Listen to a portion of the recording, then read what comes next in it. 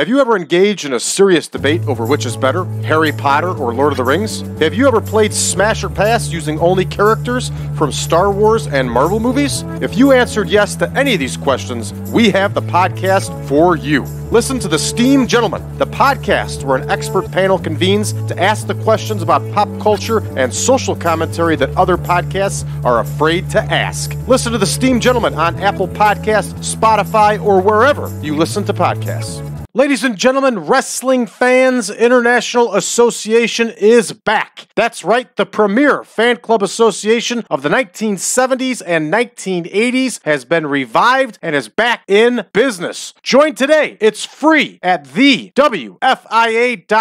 That's thewfia.org. You can also join us on Facebook at facebook.com/groups/WFIA 1969.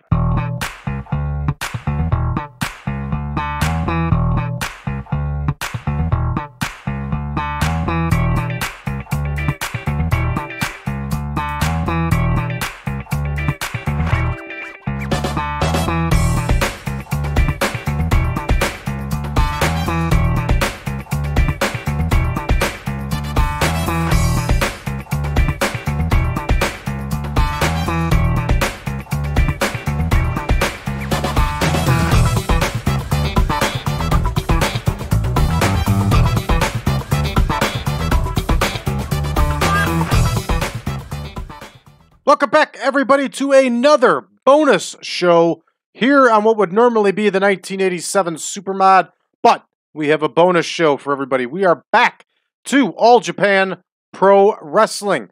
Now, for those of you that have been paying attention, you'll see that we were a couple years into the save, and all of a sudden, we're back at August 2023. What is going on here? Well, I'll be honest, I was starting to get a little bit bored several years into the original All Japan save, so I restarted with the latest version of the Real World Chronicles, which was the release of the August 2023 version. So here we are back as All Japan, trying to save All Japan, trying to make All Japan back relevant.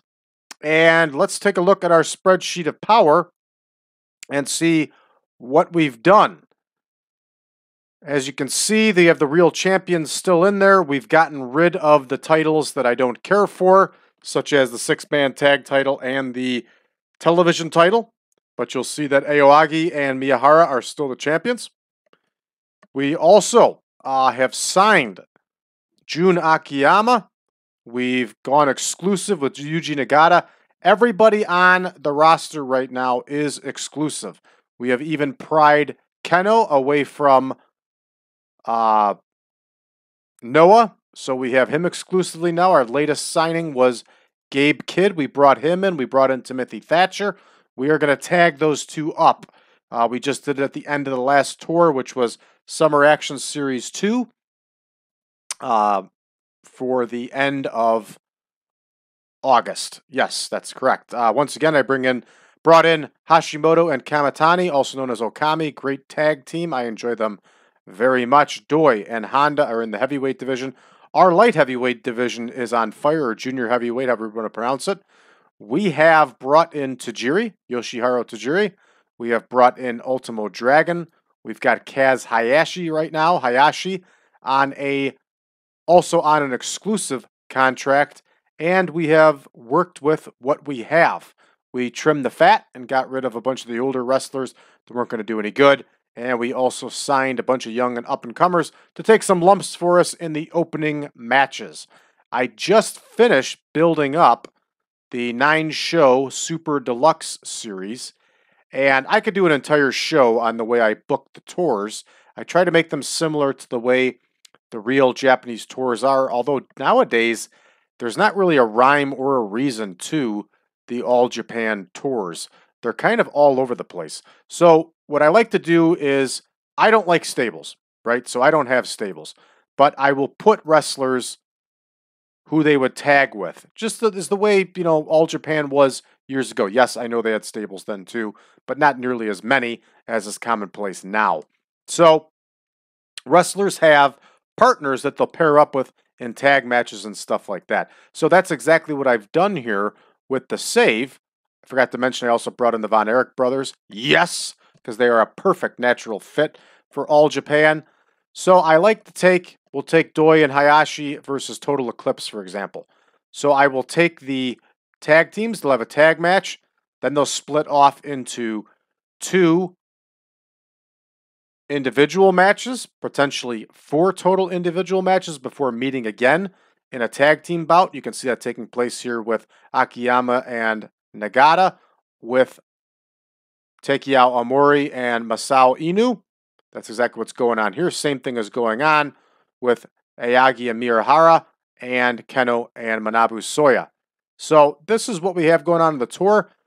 We'll see how successful this tour is. Again, we're in our infancy here, and not much to it just yet to talk about, to get too crazy about. Of course, I've brought back the original title looks. So the World Tag Team title is back to having 2 separate belts. The All Asia title, isn't that a great picture?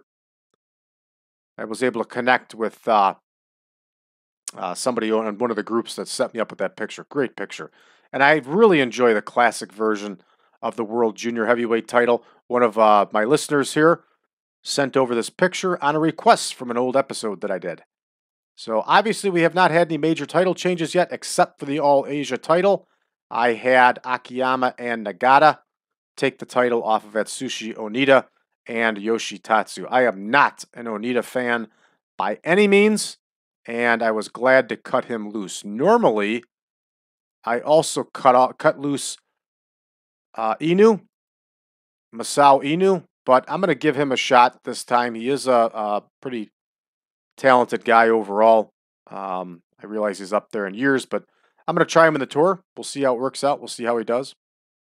Again, I brought back Timothy Thatcher. I'm a huge fan of his.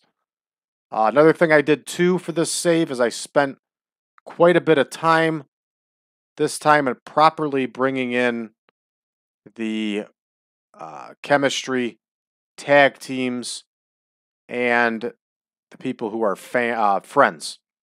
You know, have strong friendships and stuff like that. I made sure to put all that in this one. So you can see the strong friendships here. Just some more realism, right? So I spent like a couple days and went through and did all of those. All right, I'm trying to think if there's anything else I should show you. I found the trick is with your broadcaster, you know, run the shows on your own broadcaster and you're going to make more revenue than you are on running any of the other broadcast deals. I think we have 3 or 4 broadcast deals, and I'm not using any other broadcasters. So I am strictly using the ones we have deals with. I'm sorry, we're strictly using All Japan Pro Wrestling TV. And it seems to be working out pretty well. I may bring back B Banquet and run it on one of the other channels just for a little change of pace, but I'm not certain about that. B Banquet, also known as Battle Banquet, at one time was a regular television show for All Japan Pro Wrestling, but it was like a once-a-month special that they would do. And I think back in the 90s, I think it was once a week even. But it's fun to play that stuff. Merchandise, I gave a lot of the wrestlers big deals, but I did not give them any merch rights, and most of them were okay with it. So we're making some money off of merchandise. We're upgrading here as quickly as possible. So that is pretty much all we have for now. Don't think there's a whole lot else to show off at this point, but it is a reset. You know, you get everything up to date August 2023. I like that All Japan had the new roster, and it's cool. This picture pack seems to be pretty poor.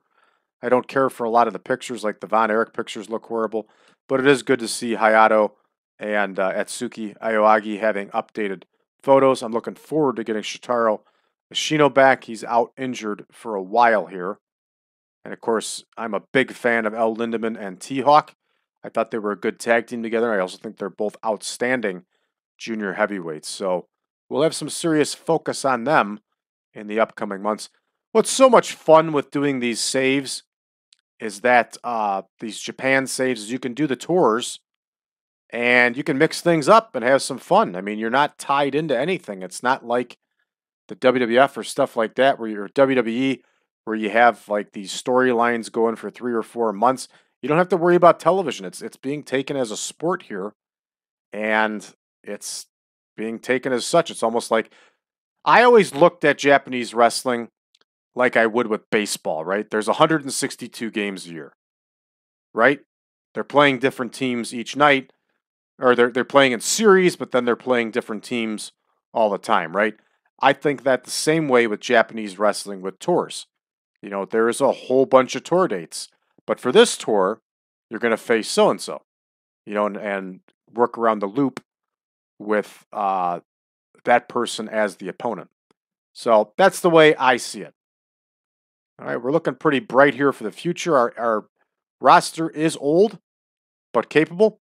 We also have some very talented young wrestlers here that'll continue to develop. Yuma Anzai is probably the biggest prospect that All Japan's had in a while.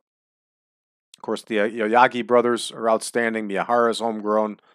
A lot of good stuff like that. So, all right, that's going to do it for this one, everybody. We'll be back. Maybe even next episode, we'll cover the All Japan save again. Maybe we'll actually do a show. We'll see what happens. But it's fun to change things up here. I haven't decided yet here for September whether or not we are going to continue the World Wrestling Federation save, although that seems to be what everybody wants to see. So drop a comment below. Let me know if that's what you want to see. All right, for all of you that are new to the channel, please make sure you hit that subscribe button and drop us a message below. Let us know how you found the channel, what you think of us so far. For those of you looking for more, you can find it for just $5 a month, everybody. You can join us over on Patreon, patreon.com/PowerCast Network. You will get access to all of the shows early on YouTube ad-free. You'll get access to version 10.1 of the Super Mod, all of the spreadsheets, and so much more, everybody. Check it out today, patreon.com/PowerCast Network. And don't forget, you can check us out on social media, facebook.com/groups/1987 Supermod. Thank you for tuning in, everybody. We'll see you next time.